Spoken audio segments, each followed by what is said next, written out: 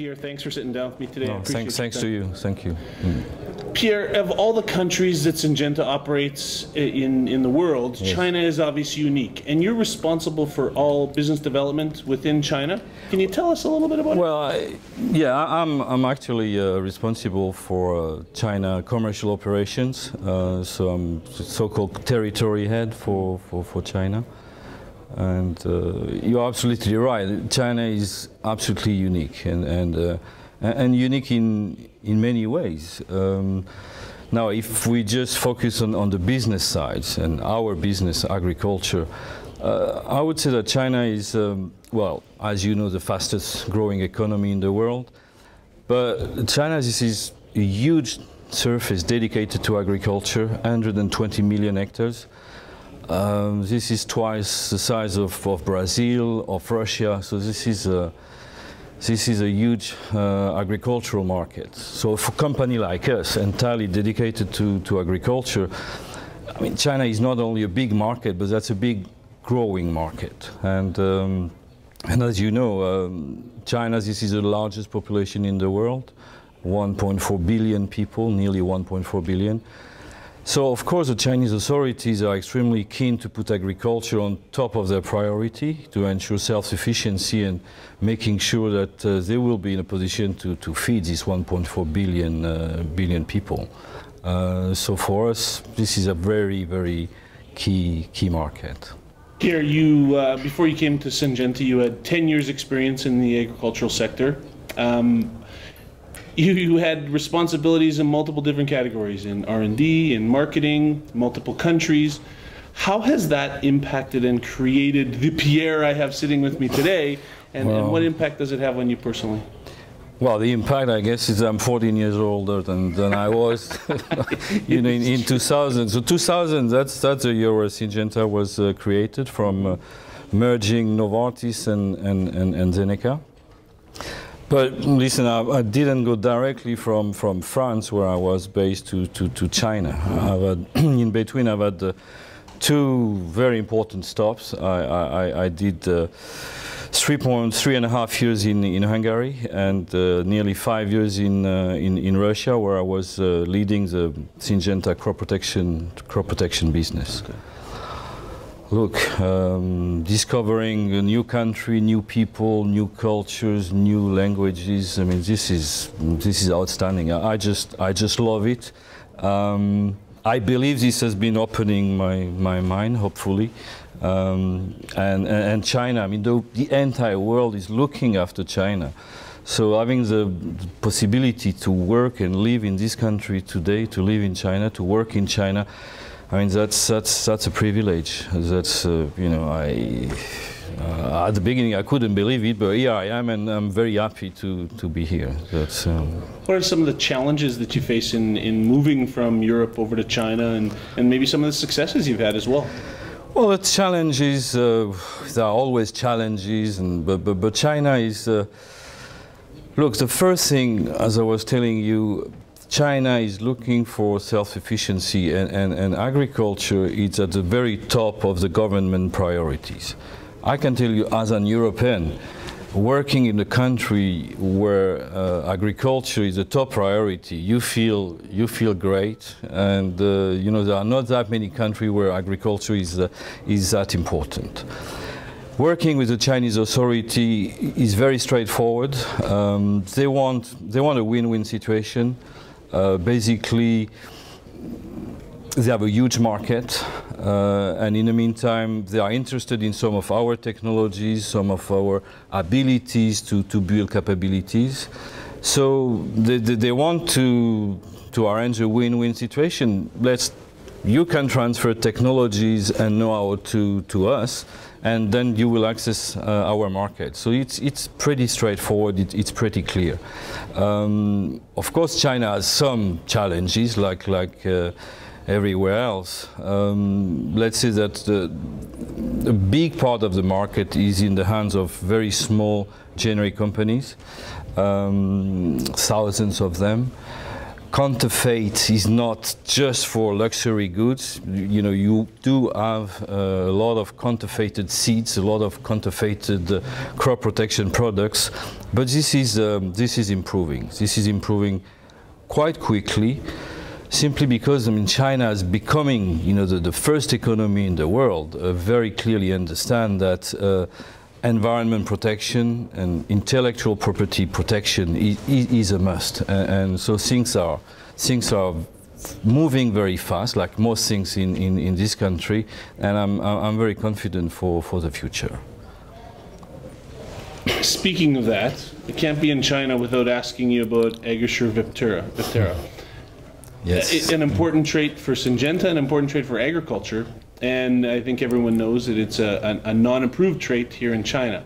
Can you tell us a little bit about the trait? Yes, the work yes, that you've done here in China and is there a solution on the horizon? There are always solutions. That's, you know, that should be. We all need to believe in that. Well, Agasure viptera. This is a corn trait. Protecting corn against diabrotica, the corn rootworm, but also against all the above ground pests, especially Lepidoptera. So Agasure viptera was registered in the US in 2010 by the EPA. At the minute where it was registered, we did submit an import approval in China. 4 years have passed, and although this trait has been now authorized for import in all key countries in the world, including Japan and the EU, by the way, this is still pending in China. So, you know, what we, of course, we have done everything we had to do.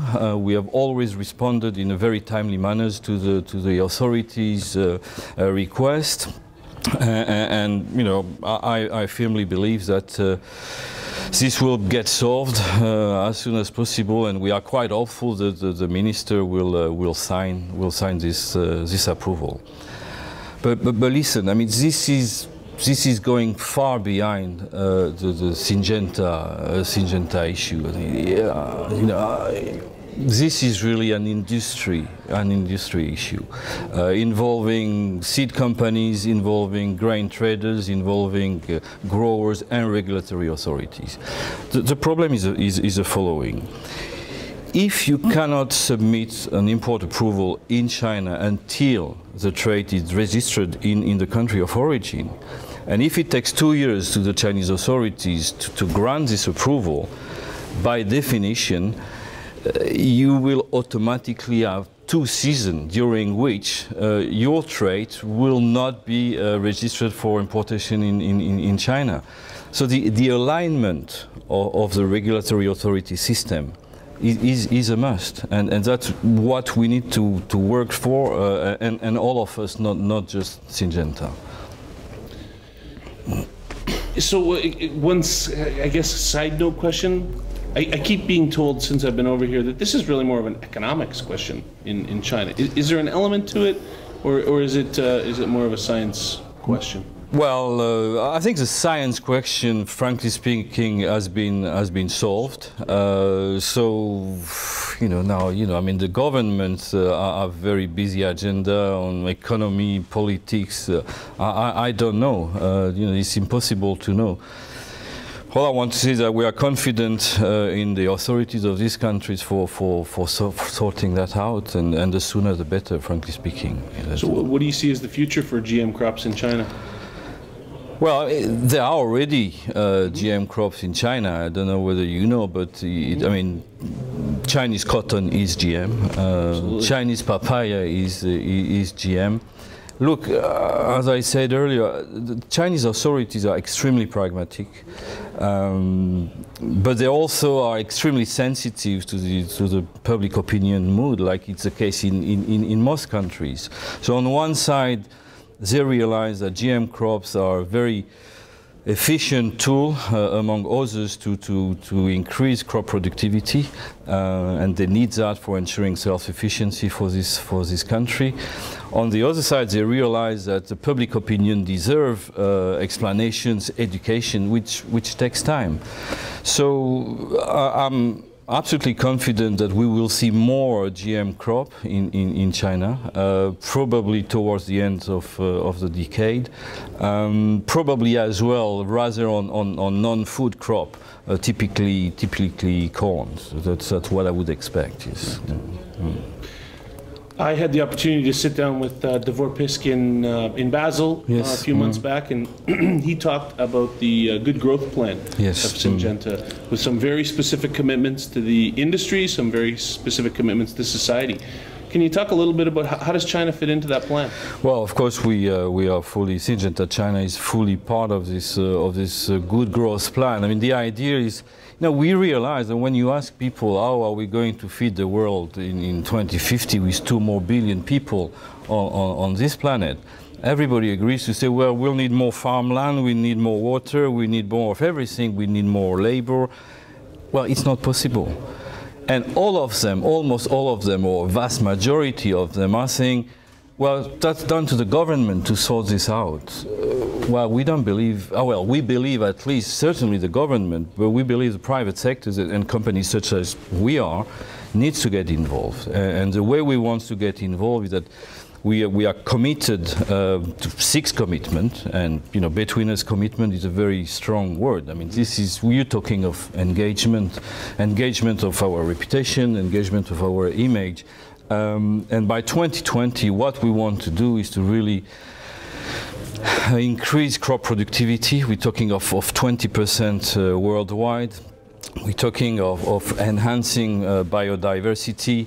Talking of getting back the millions of hectares of land which are, becoming not usable for agriculture.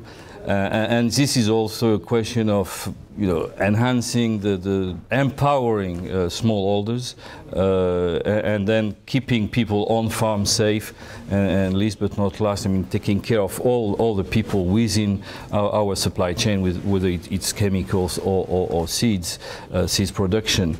So for China, we fully part of this, of course, but we mainly will focus on 3 of these commitments. The first one is this crop productivity enhancement. That's a very key point. Once again, self-sufficiency is one of the key goal for China.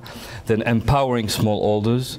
I told you China 120 million hectares, but that's also 200 million farmers, 200 million farms, and probably 600 million farmers. So, you have a large number of smallholders in this country. Empowering them, making sure that they can produce more is very important.